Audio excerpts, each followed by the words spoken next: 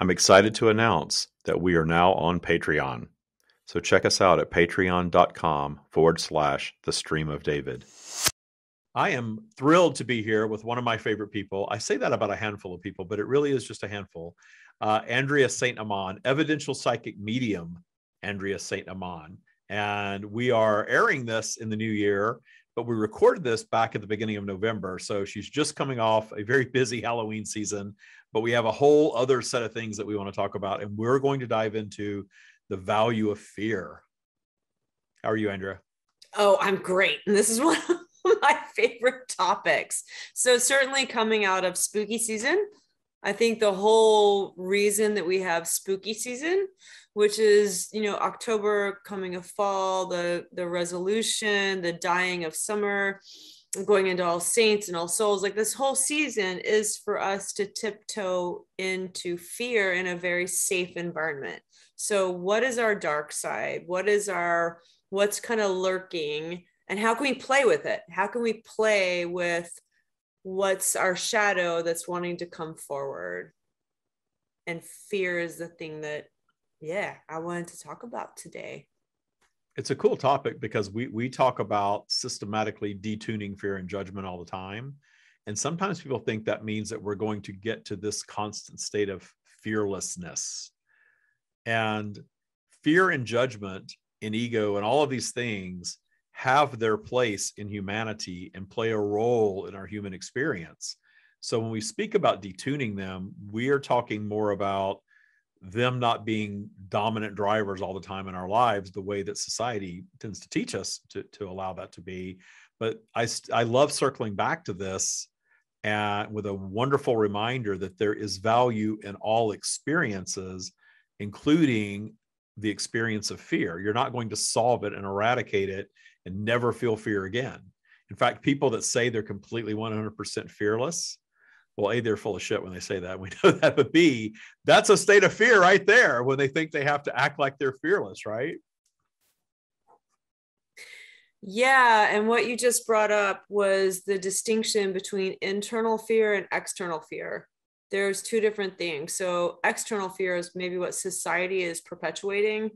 There's this on the news, or there's a tiger standing outside your cave, which actually, if there's a tiger standing outside your cage, that's a legitimate fear. Yeah, stay inside.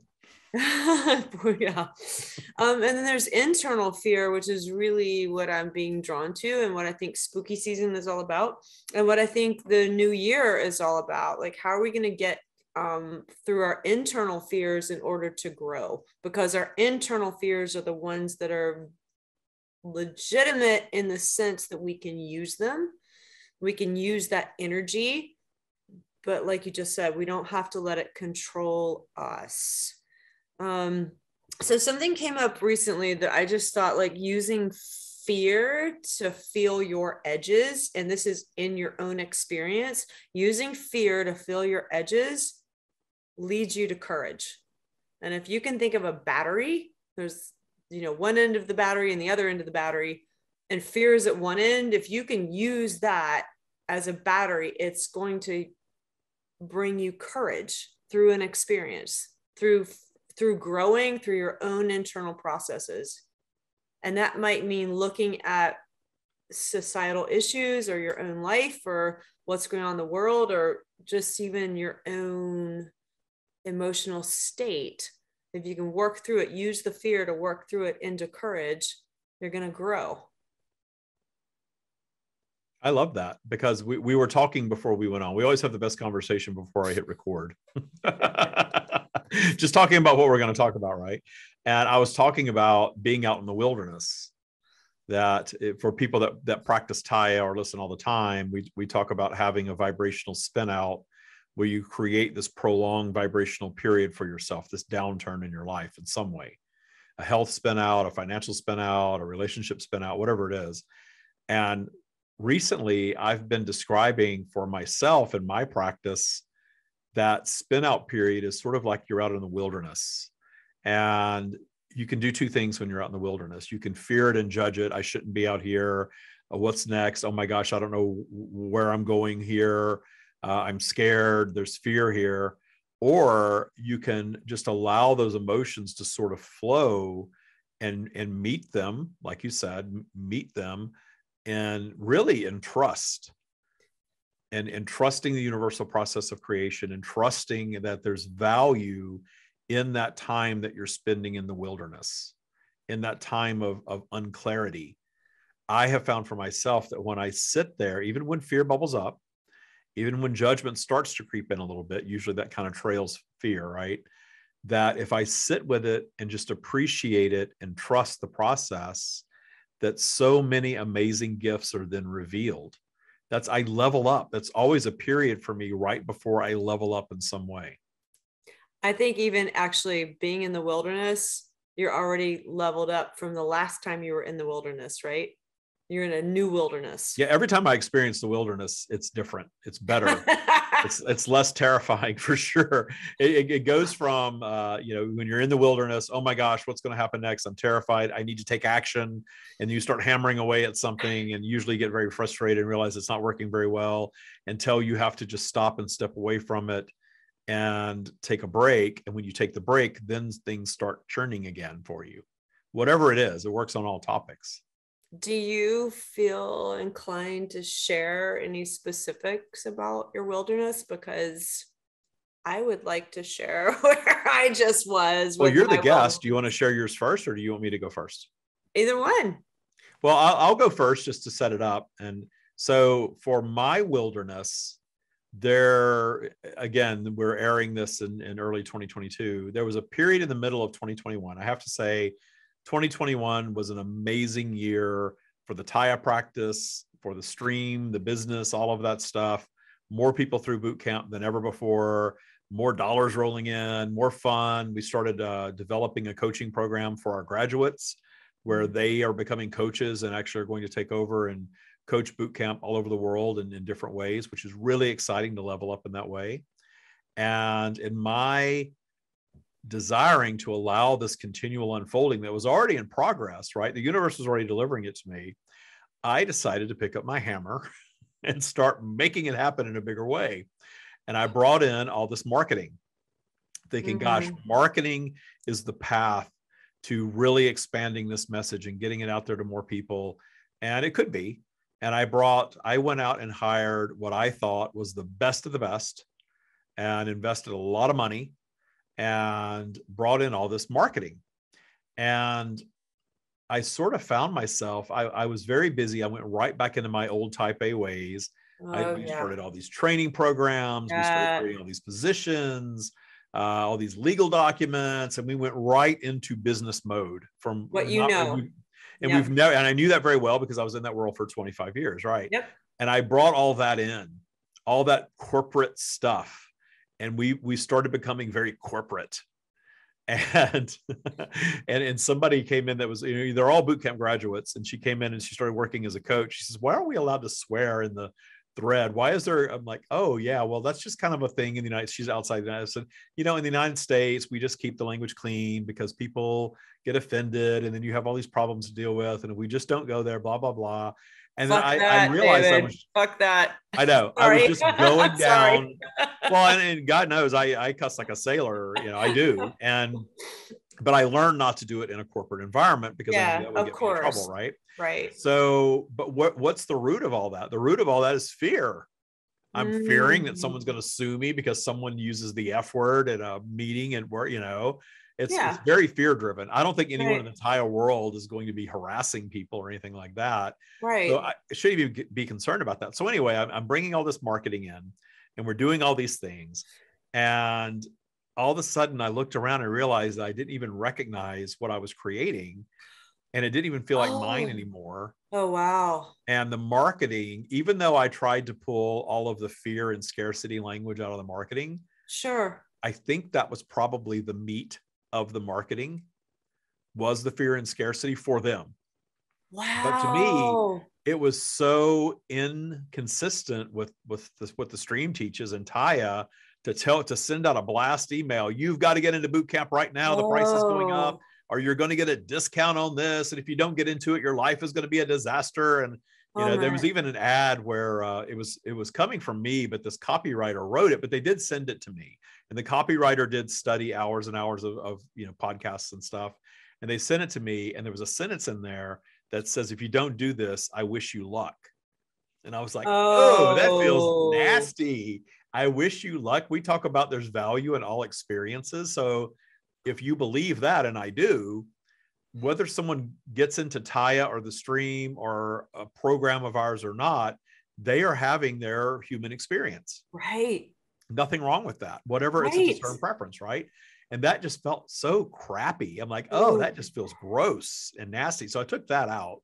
But then we got all the marketing going. And then all of a sudden, our business was worse than ever. Like, wow, I've spent all this money and time and effort. I was literally working 7 days a week. And I was working passionately for 7 days a week, but still, I was hammering away at it, trying so hard and getting into that vibration of need, which we know is not good. That, okay, I've spent all this money now on this marketing, so now I need it to start paying off. That's how you think in business. But we know vibrationally, when you need something, you're telling the universe it's not there, and the universe is agreeing. And it's your ego. Only your ego. Oh, it was all ego. It was all ego. And so the Facebook group was being managed that way. The whole marketing message was kind of going in that direction. And then all of a sudden we saw more people showing up for meetings, to join boot camp and stuff like that, but they were totally different people. Interesting. Yeah. And I'm not surprised, but were so destroyed if they couldn't get into boot camp that they were crying.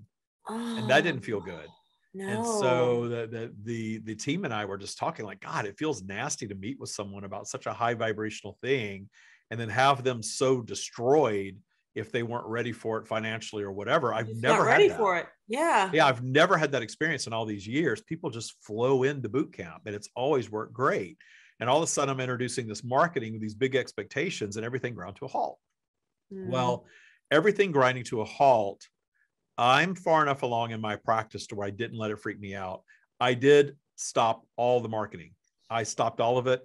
I channeled, I think I did a couple of sessions with Matt, my friend Matt, who's on here all the time. Yes. And he asked the stream about that. And the stream delivered this beautiful message saying, this is a 5D thing that you've created. Why are you bringing in 3D marketing to market a 5D product, if you will? And they said it brilliantly. And I actually took that clip and I emailed it to the entire list, thousands of people, and I put it on the Facebook channel, the Facebook page. And I said, here it is. This is what we've been doing. We went down a weird path. Sorry about that, more or less. Here's what the stream says about it. This is where we're going from there. And then after that message, I really felt like I was in the wilderness. And I was at peace with being in the wilderness. You were at peace then, because I thought it was brilliant. I do remember getting that message now and thinking it was brilliant that you were so transparent about your process.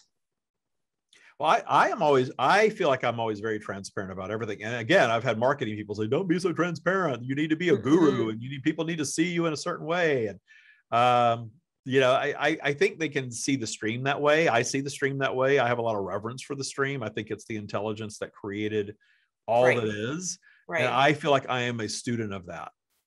And maybe this is a bit unique in that I'm presenting myself as me, student of the stream and the stream. Right. And those of you that know me and know the stream know that those are two different, very, very different sets of consciousness, if you will. Yes. But I love sharing because the places where I mess up, that's where all the gold is, man. That is where all the gold is. When I screw something up, when I step in it, when I find myself out in the wilderness, I am now able to fully trust. And yes, the fear bubbles up sometimes. Usually the fear bubbles up at 3 a.m. I wake up like, payroll, and things like that. But then I go meditate and I'm like, oh yeah. It's sort of like when you're in a sleep state and you're not as intentional with your thoughts, you can have all kinds of vibration bubble up. And usually if something bubbles up in a dream or in sleep state, there's a presence of that already. Mm-hmm. That's why it's revealing itself. So that was but it led to my biggest leveling up to date, which is a realization that the Taya practice is for all of humanity, regardless of whether they buy anything or not. Who cares about that? The stream's message in the Taya practice lifts people out of polarity and allows you to make sense of things that our 3D world says are evil or wrong or shouldn't be, but never get solved because we're so damn polarized. The Taya practice gives you the tools to lift out of that. Just imagine if the whole world, if all of humanity gravitated toward not being polarized, not being rooted in ego so much, not being terrified, so terrified that they have to pick a side and stay on that side and demonize anything that is in that. And think in terms of politics and religion and all these things that screw the world up. Right. That's all polarity. Right. And gives you the tools to get out of that. And the beauty of it is, I just want to reiterate, is that we're still here on Earth.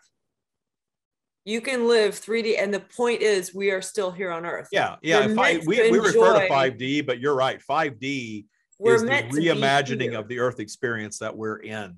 It's not another planet that we're going to float off to that's perfect. No, it's to live it right now, today.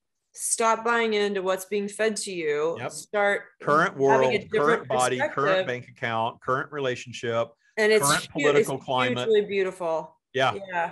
That's the best news of all, that nothing at all has to change for everything to change. No. Exactly. 100%. Yeah, it's just your perspective. That's it. All right. So what was your wilderness? So my wilderness, and this was a long time coming, I had a big event here in Charleston. It was a public event, which during COVID was a little bit up in the air. Should we even have a public event when this was getting planned?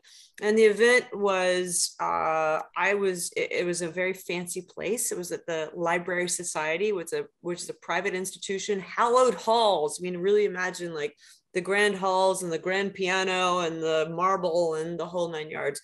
And I got, the event was, I was doing a Dracula event with Dacre Stoker, who is a descendant of Bram Stoker, who wrote the novel Dracula. And a lot of people think of Dracula as just some sort of Hollywood monster, two-dimensional. That's not the case at all. It's an enduring literary piece of work that survives today because it's a very personal creation, a very beautiful, amazing work of literature. But the fear for me was I was going to stand in these hallowed halls with Dacre Stoker and show up as an evidential psychic medium. And that might sound silly in this format, but for me, it brought up so much fear. It brought up so much fear to the point where I was really having anxiety attacks from the beginning that, wow, you know what? They think I'm a literary scholar. They know that I'm a former partner in a law firm. They think I'm just going to stand up there and give, I don't know, some literary lecture. But when they find out I'm a psychic medium, they're going to call me and tell me, get off our stage. This is not what we do here. And I wasn't going to give a reading or anything. What I was giving was a psychic medium's perspective and the historical perspective on how spiritualism and all of psychic and all the channeling, everything that, all the spiritual aspect of our existence, how it influenced Bram Stoker. He was very, very in tune with that when he created this great work of literature. But I was literally having anxiety attacks. So the first night, and it ended up being a great hit. So this is the thing, 2 nights, great hit. I'm going to spoiler alert there. The executive director of the institution really promoted us. She was so happy that we were going to have a very spooky, but very intellectual, historically based, grounded kind of presentation to this audience. The first night I was able to use all that energy, all that anxiety, all that fear, and somehow I got on top of it.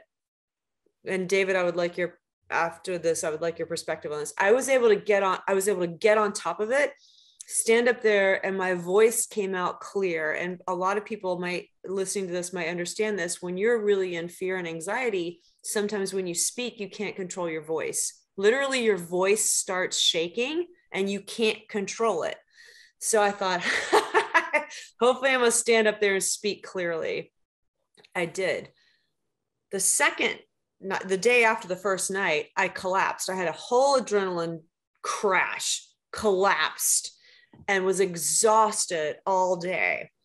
And I thought, I got another night to do, but okay, my anxiety will kick in, my adrenaline kick in, I'll be fine. It didn't. So the second night, I could not get on top of my anxiety. And then the judgment, you just said this earlier, fear turns to judgment of others. Well, the second night was a Friday night. People are coming in late. They're drunk. They're all this. And I'm like in chaos in my head. The show goes on. I cannot get on the upside of my anxiety. And so I just wasn't performing. But guess what? The audience never knew that. Big lesson there. It was very subtle what I was feeling, but that moment when you say in the wilderness, that second night of showing up there when for whatever reason, all of this anxiety is going through me. I couldn't get on top of it. I still have to perform. And the audience didn't know. And I had more people that night connecting with me and standing in line to meet me afterwards. That was a phenomenal experience where fear somehow moved me into courage because I had to go through it anyway. And it was halfway through a 90-minute presentation before I really found my leg, before I really felt like I was standing and speaking on my own, but it connected. And that's that trust. That's that trust that I am really feeling my edges right now. I'm really going out beyond, I'm in the wilderness, and I'm just going to trust that this experience is going to lead me where I need to go. And it did. It connected with more people. It connected with more people. They thought the show was awesome. That's the trust. That's the trust. That's why trust, Taya, is trust your abundance. Trust the best possible outcome. So fear is energy, and fear is powerful energy, and you can harness the power of that energy. And fear can be stifling or exhilarating, and you allowed it because you love what you do so much. Right. You allowed it to be exhilarating. Everything's polarized, right? Everything is polarized. Mm-hmm. There's two sides to every single topic in this polarized world, if you really think about it. So the polarity of fear is I am fearing, and I'm going to allow that energy of fear to roll me into exhilaration and harness the power of it and do my thing as a professional, or I'm going to allow that fear to completely shut me down. And we feel like crap when we do that. That's when we also might feel like crap. I just got to say this to everybody out there listening. You might feel like crap as you're moving into exhilaration. The exhilaration came after the show. I think that the trust is the thing. Trust is such an important word, because if you're out in the wilderness, whatever that means to you, if you're out in the wilderness and you don't know what's next, you don't know what to do, trusting the process and just going to an intention of best possible outcome, that takes you in that direction, moves you in that positive direction of exhilaration. If I'm trusting the universe to deliver the best possible outcome here, even if it's me falling flat on my face and getting booed off the stage, I understand that that's going to lead to something else that's even bigger if I just move through that experience. 100%. You're detuning the power. You're detuning showing up. If I don't have any other two words to say to anybody in January of 2022, it's show up. Because there's no getting it wrong. There's no getting it wrong. I can spend my whole business out, all of that stuff, and know that it's all going to be okay, and then have it all level up. Feel the fear and do it anyway. Feel the fear. It doesn't mean make reckless decisions. It means use all your discernment, use everything, feel your edges, and show up the best you can. I literally, before we just got on this podcast, I got a phone call from Hollywood, and out of the blue, hey, can we do the show? Can we blah, blah, blah, blah? And can you just give me a quick reading so I know you're legit?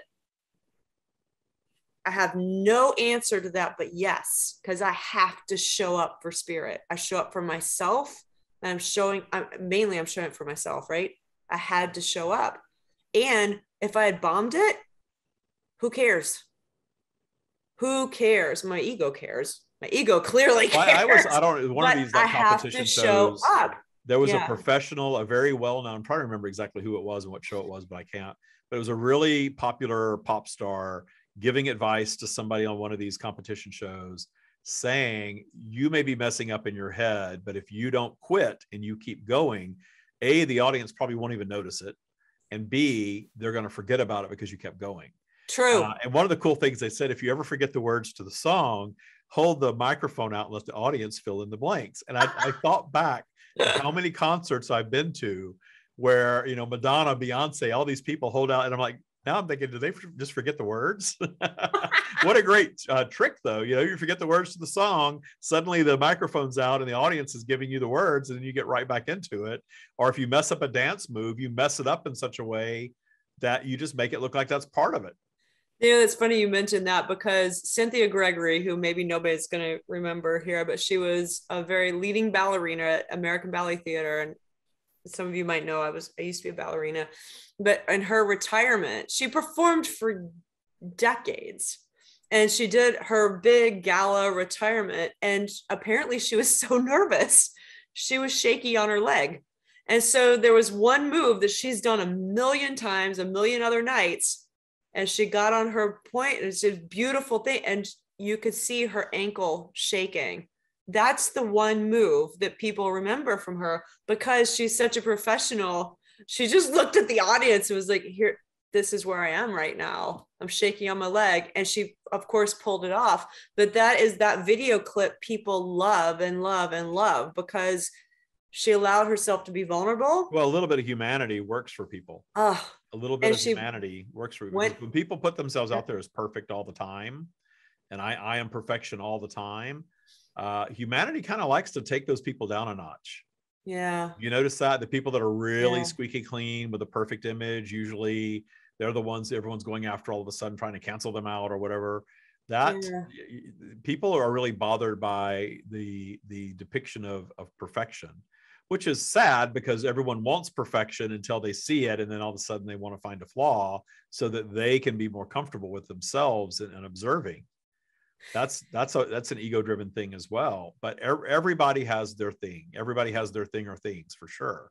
And now we live in a world where everything is on camera all the time, and we see more facets of people than we've ever seen, especially celebrities, because they're so watched. But we expect perfection. Something's coming up that's another facet of what we're talking about, because we're looking at January, and we, like you said earlier, maybe we were not recording, but we give power to that month of January. The old is going out, the new is coming in. Let me feel my edges. Let me see like how I can expand my wings this year. And to what I see with a lot of clients when I'm doing psychic coaching with them, a feeling of they can say, I want to spread my wings and I want to do blah, blah, blah, blah, blah, blah, blah, and all the resolution stuff. A sense of deservingness comes up. I don't deserve it. And I do think, and this is just now hitting me, I think that's another aspect of fear. What do you think about that? The whole idea of deserving or not deserving is a very egocentric thing. We talk in terms of worthiness, that we're all worthy. If we have the ability to desire it, we are worthy of it. And we can say that too. Yes. Whatever it is. But the idea of I deserve it in a polarized sense, I deserve it can go into that. I deserve it and I'm not getting it, and I'm a victim, and I deserve it and I'm not getting it and I'm a victim. And that's this cycle. Yeah. Or I'm not worthy of it, therefore I don't deserve it, which is that same victim vibration. Yeah, but I think that holds a lot of people back. Yeah. I'm afraid to want, although the want is there. One of the biggest questions that we get for the stream is, what's my purpose?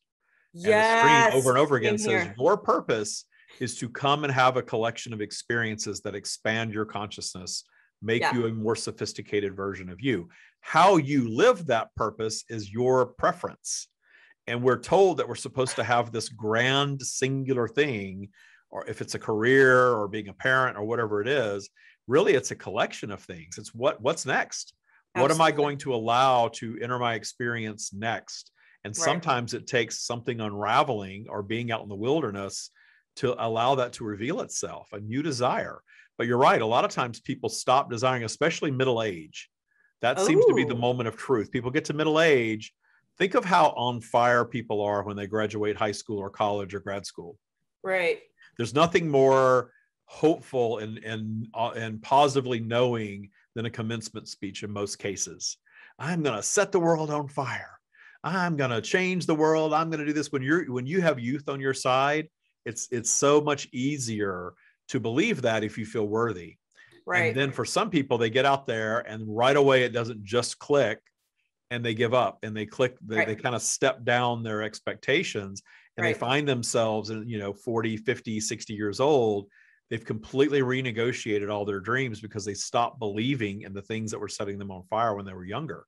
Right. And that's sad, because I do see people get into middle age is kind of our boot camp demographic. Although we've had people from 20s all the way to 70s, but typically it's 45, 50, 55 years old, get in and really reimagine their lives in there and start allowing themselves to dream again. And I love seeing that, because when they do it, all of a sudden, all these new talents are emerging, these new desires are emerging. And the stream has said, all of us, we're just beginning to scratch the surface of what we're capable of. Yeah, I love that. You hit on something too, though. When you first graduate from any program, or you're in some areas of life, maybe we feel on fire because the path before us is clear. Mm-hmm. Oh, I just graduated law school. Now I'm going to be a lawyer. Now I'm clear. I don't have I've to got society's validation that my big life is about to begin. Boom. Yeah. I'm not in the wilderness anymore. Yeah. Yeah. And then 10 years into that law career, sometimes they're craving the wilderness. Yeah. They're I want to throw in the towel and go back into the wilderness or do something really, really different with my life. Sure. Yes. And I applaud those people. I have two siblings that are still, one is mid 40s and one is mid 50s, and still in the job they had in their 20s. And that's their thing. That's their experience. So that's right for them. For me, the oddball middle child, I can't imagine that. I stuck myself in one field for 20 years, and that was about 10 and a half years too long.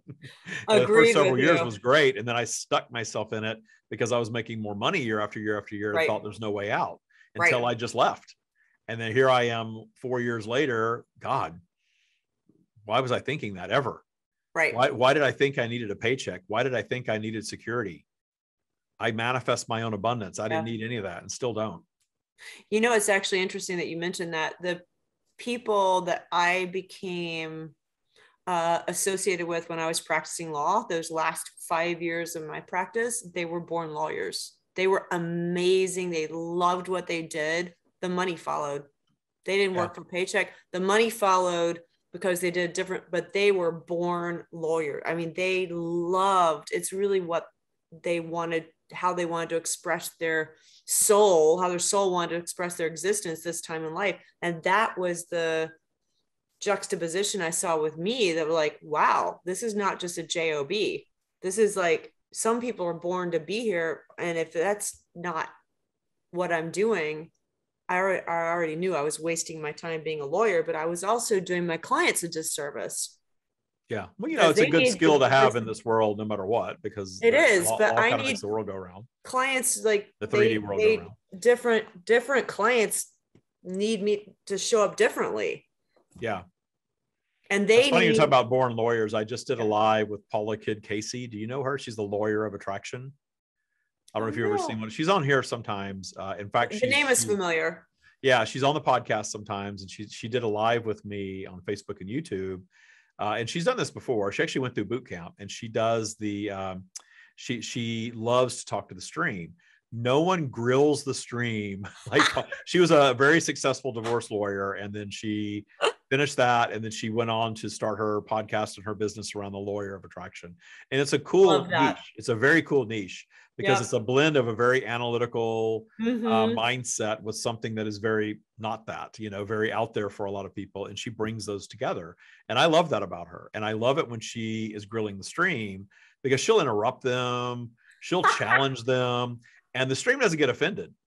And there are people that are like, I can't believe she spoke like that to the stream. But I'm like, the stream doesn't care. No. She can challenge, she can disagree, And she brings so much richness from the stream and her interrogation style. Well, it's interesting you bring that up because that's how I do mediumship. Yeah, well, you're still the only person that's ever given a psychic medium reading to the stream, which was really cool.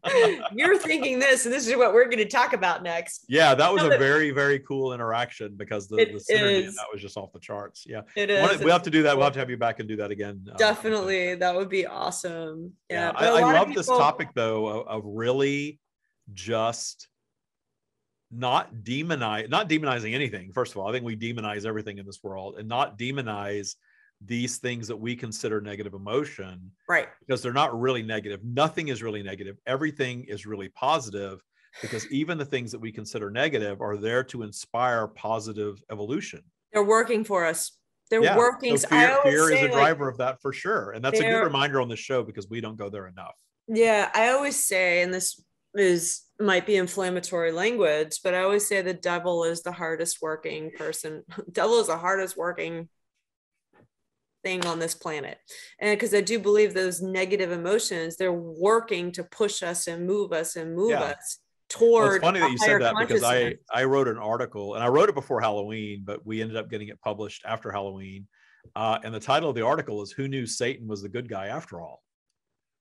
And he's the hardest working guy. Well, it was the fact that how much war and how much destruction has taken place in the name of battling Satan. Right. And then when you look at what has Satan really done to the world? Really done to the world. He's a scapegoat for everything, right? That image, the Satan, the devil, whatever you call it. It's a scapegoat for egocentric bad behavior. Right. Right. And that's what Satan is. But look at how the ones that label themselves good sometimes, especially certain churches, certain religions, battling the devil, battling demons, battling Satan, battle, never goes away. The battle never ends. Yeah. And how much destruction takes place in the name of battling evil. Yeah. That, to me, when you are controlling and abusing and killing people in the name of anything, right, where's your priority there? Right. And it's all of that is always rooted in the fear part of ego, where people have gotten into fear, and instead of allowing the fear to be the catalyst to new positive creation, let's go down the fear path a little deeper, and then let's go hurt a bunch of people to get our point across. Well, that's the key, right? When you start using that energy to judge and blame other people, which that's one of the very first things you said when we started, fear turns into judgment. And then we start judging. Oh, well, let's go back to that second night of the Dracula event. Oh, maybe the audience is off this night. Maybe this is wrong. Maybe that's wrong. Maybe this is wrong. Nothing was wrong but me, and I was exhausted in my anxiety.